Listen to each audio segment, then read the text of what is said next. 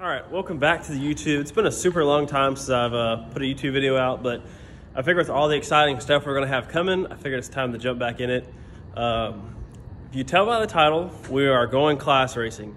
We've been No Time Racing for the past about 4 years now, and I've really loved No Time Racing. It's super fun, it's local, it's pays well, but I've always wanted to go class racing. I think the class racing is a little more competitive. You gotta really try to win. I want to win a championship. I think a championship racing is pretty cool, and it's definitely you got to show a lot of determination and a lot of effort racing all year. So it's going to be different. It's going to be new to us to try. The car we are going class racing here is the Mustang. It's been sitting around for a while. It's been sitting in the trailer.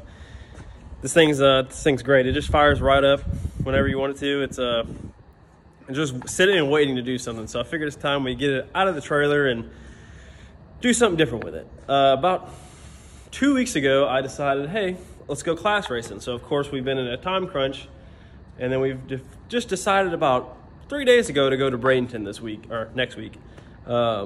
We've tested one time with the car. We didn't really have it in trim necessarily.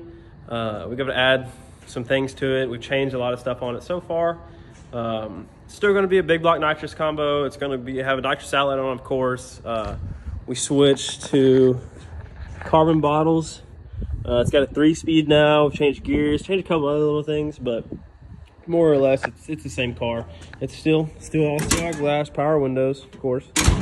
So got to keep the power windows. It's kind of my trademark. But we're going to be running the Radial Outlaw Series this year. I've always wanted, or like I said, always wanted a class race, and this is like the biggest radial class events you can probably go to.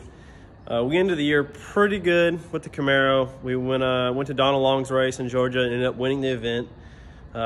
We had a lot of stuff go wrong there. We had the dry shaft explode. I'll try to post the video right here.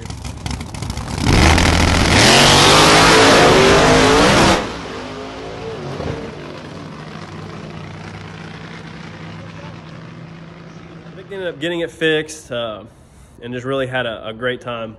We definitely had our luck on our side. I think we were one of maybe 2 nitrous cars out of like a 32 car field. So it was pretty cool to be able to pull off the win, especially at a big race like that. The Camaro is actually getting some updates right now, so it's going to be a safer and faster hot rod, I feel like, coming into this year. So hopefully we won't have our hands as full with the boosted cars. Speaking of boosted cars, the S10 is getting fixed right now. All the bodywork and everything got fixed, but the problem was I was trying to find a painter and all that good stuff to do it for me. But ended up finding somebody to paint it, and they're going to have it done in probably a month or 2. And I'm in no rush to get it done. I got my hands full with this thing and the other Camaro. So like I said, we're making a lot of changes.